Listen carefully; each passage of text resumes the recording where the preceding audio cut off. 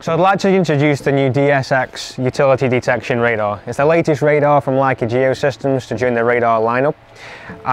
This is a different form factor than we had in the past. It's an extremely compact unit. We've reduced some of the weight, and it's a very intuitive way of being able to use radar to visualize data more simply. If we look at the screen's a large screen. We can just compare that to the size of a cell phone to give you an idea of how it is. It's also a daylight readable screen, so it makes working in direct sun easier. And the screen's basically broken down into 3 sections. We've got the center part, which is the part that we use on a day-to-day basis. Either do a new scan or we can open up a previous project.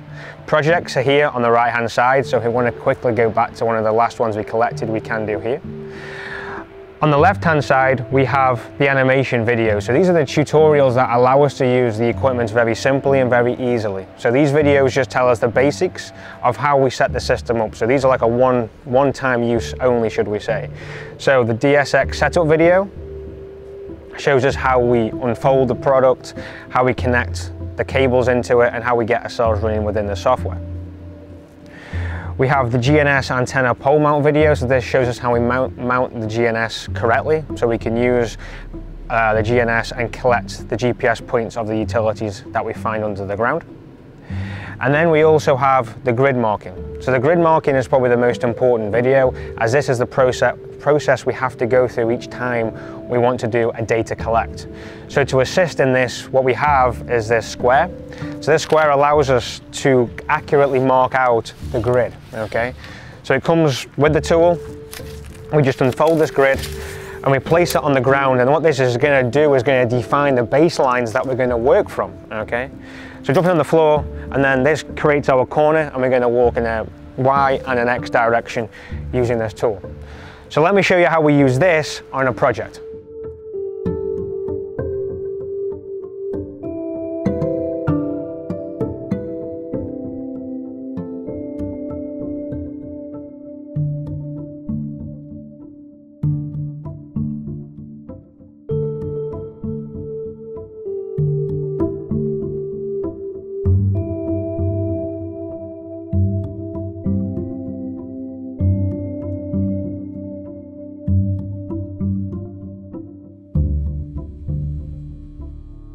So now we have the grid marked up.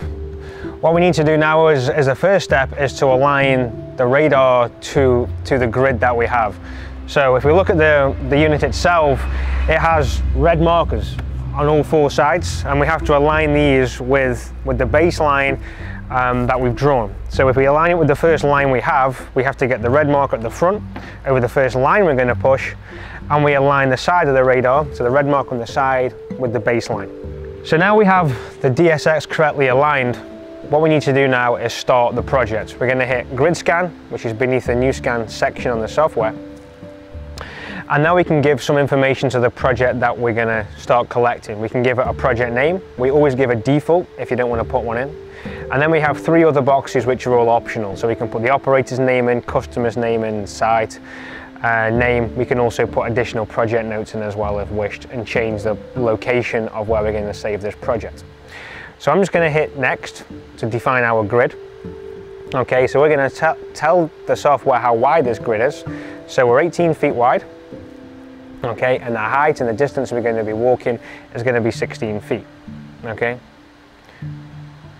and then we're just going to hit next.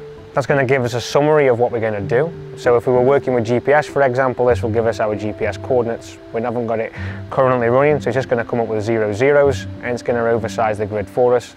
We hit go to acquisition. Before we hit go to acquisition, what we must make sure we do is switch the DSX on.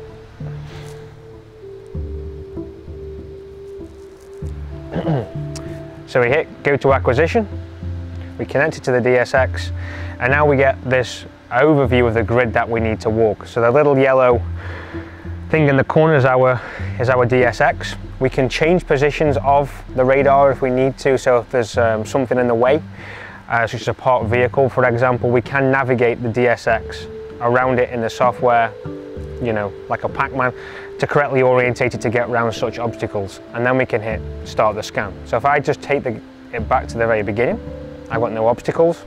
I hit start scan and I push it forwards.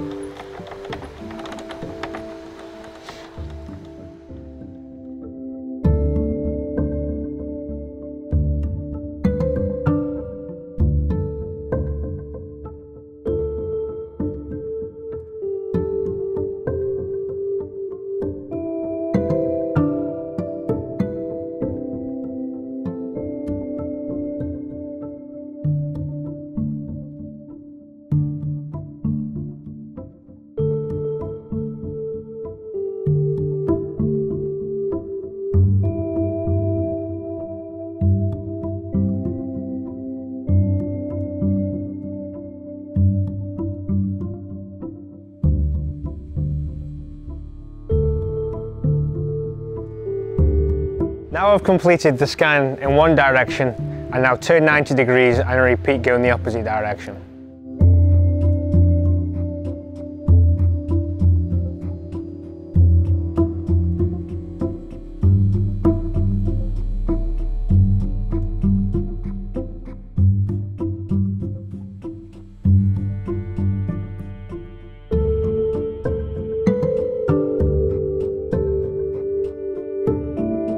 So now we've collected the grid, we can go and analyze the data, but just before we do that, I just want to make you aware that this isn't the perfect place to be using radar. We've got some quite large changes in elevation, we've got rocks, we've got gullies, and we've also got quite a lot of utilities down here, which is what we're expecting to find on the DSX. So if we go and analyze this software, I know we've initially asked it to load the tomography for us.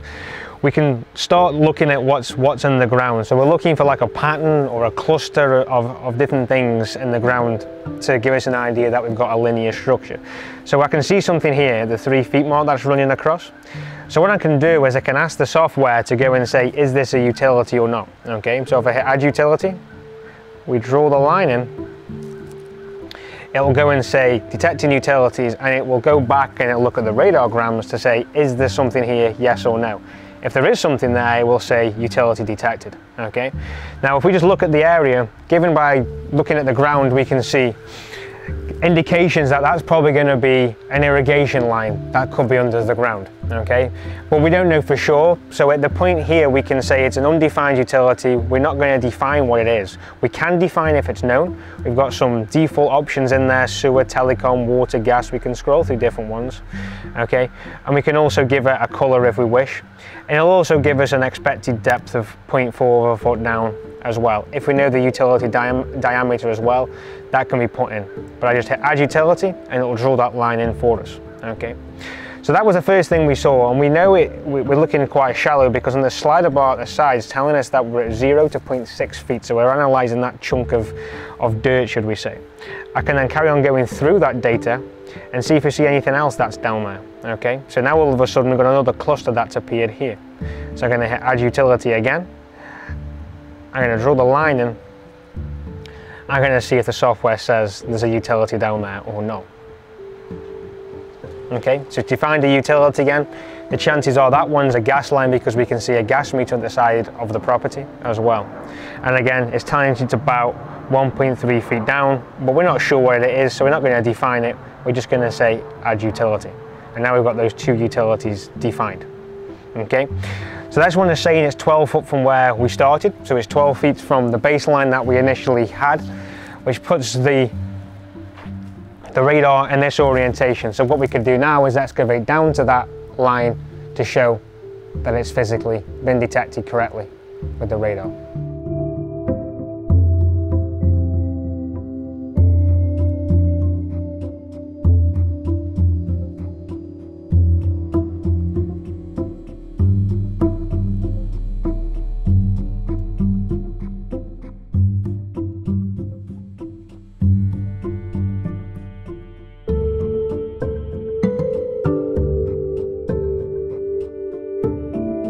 So if we go look back at the radar information that we got on the DSX, we can see that we drew the line and it was saying 12 feet. So if we just go back and look at the grid that we drew, so remember that we drew these lines every 18 inches. So if we walk 12 feet, so we're getting 3, 6, 9, 12, and 12 feet from the baseline is where the utility has been found.